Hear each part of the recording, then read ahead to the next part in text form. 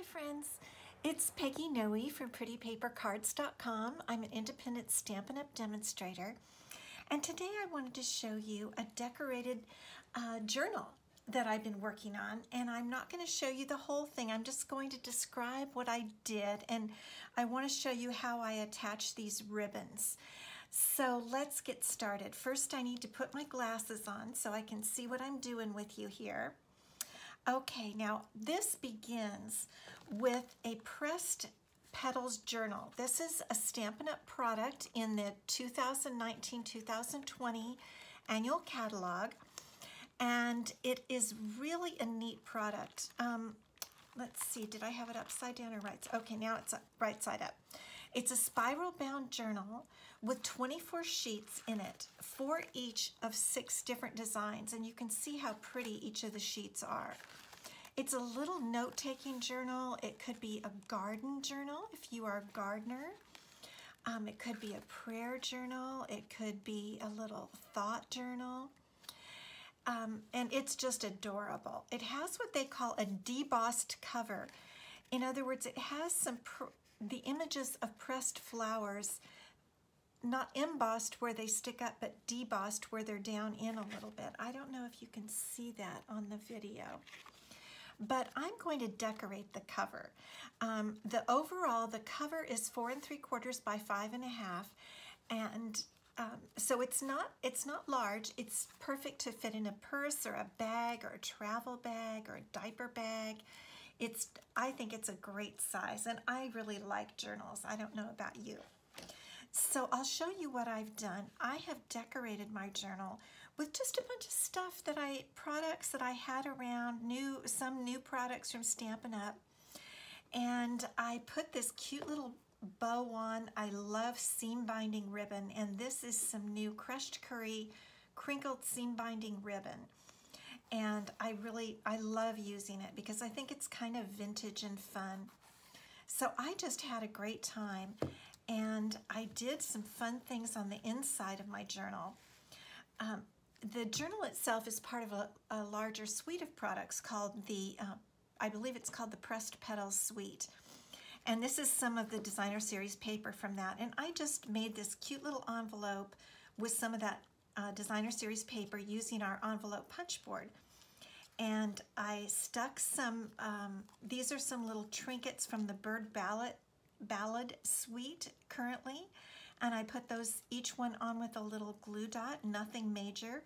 Tied a piece of linen thread around one, and then you can wrap it. And inside, I just put a little piece of Rococo rose cardstock with a sentiment, just a note. And I know you're going to want to know where that's from, and I'll put it underneath the video. Sometimes I just grab different sentiments from different stamp sets. So I'll show that to you. I'll put it down below in a note. And this is the reverse side of the Pretty Designer Series paper. And then when you're done, you can just wrap that. When you're done making your note or reading your note, you can just wrap it right around just like that. Isn't that cute? And then on the inside back cover, I put one of our 3x3 envelopes that you can purchase from Stampin' Up. I decorated it with a little Rococo rose trimmed piece of ribbon, and I'm using the beautiful Friendship stamp set for the flowers, and so that was a flower and the leaves from that set, and then I just fussy cut them. And then inside, I did something fun that I've been wanting to do. I just get these ideas when I see other people's projects, and I want to copy little bits of them. So this is one of our doilies, and I glued it onto a piece of Whisper White cardstock and fussy cut around there so there was white below, and then I just stamped with the same stamp from the beautiful Friendship stamp and the leaves, and I wanted to cover the center, so I just stuck a little hello on there and punched it out with the scallop, a little small scallop circle punch that we have. And everything on this page is kind of done in, these colors are Melon Mambo and Granny Apple Green. So that's as far as I've gotten on my decorated journal. You can just stick that like that. But what I wanted to show you today is how to get the ribbon on. I thought I would just use this time to show you how to do that. Now, the cover of the Pressed Petals Journal is as I mentioned, is 4 3/4 by 5 1/2. So I cut a sheet here from the Garden Lane Designer Series paper. It's beautiful. And I cut this piece at 4 1/4 by 5 1/2. So I think those are the right measurements. Sometimes I'm not the best with numbers. But in any event, 5 1/2 is this length. I wanted it to be the same length and just a little bit in from the spiral binding. And what I did is I took some tear and tape and I put it down on the inside of the cover where I wanted my ribbon to be attached. Peeled off the top, and then I put my ribbon on top of it. And this is about a 12-inch piece of the crinkled seam binding. So you're going to put about 1.5 inches in of the ribbon in and adhere it to the inside cover. And then I put my piece of Garden Lane Designer Series paper. I adhered that over the ribbon using multi-purpose liquid glue, and you just use small dots. And then I decorated it from that upward. But that tear and tape really holds that ribbon in there. And you can see on the back, I've put the ribbon inside the back cover between the Garden Lane Designer Series paper and the inside back cover. Now on the front, what I've done is I inserted the ribbon underneath another piece of Garden Lane Designer Series paper that I have angled here.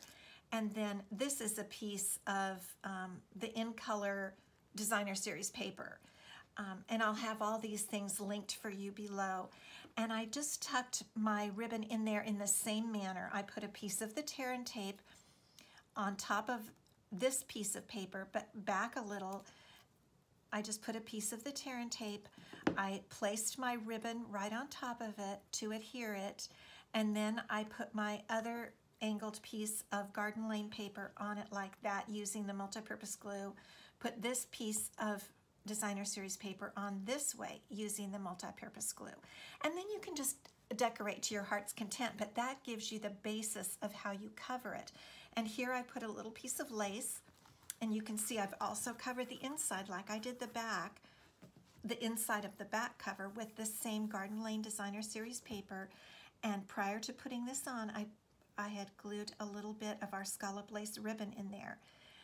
So there's so many different things you can do to these darling Pressed Petals journals. I just wanted to give you a little heads up on how you can at least do the basics and add a ribbon. So thank you for stopping by today. I'll just tie this up to finish it. I hope you will get some of these journals. I'm planning on getting some of them. I might give them for Christmas gifts. I'm thinking of possibly decorating a few for my different team members. So there are a lot of things you can do with it, and I'm sure I'll be decorating them many different ways. This is just what I had in my mind to do today. So thank you so much for stopping by. I hope you'll subscribe to my YouTube channel, and also pop over to my blog, prettypapercards.com. That's where I post every day, and most of what I do is based over there. That's kind of my home base. So I look forward to seeing you over there. Thank you so much. Bye-bye.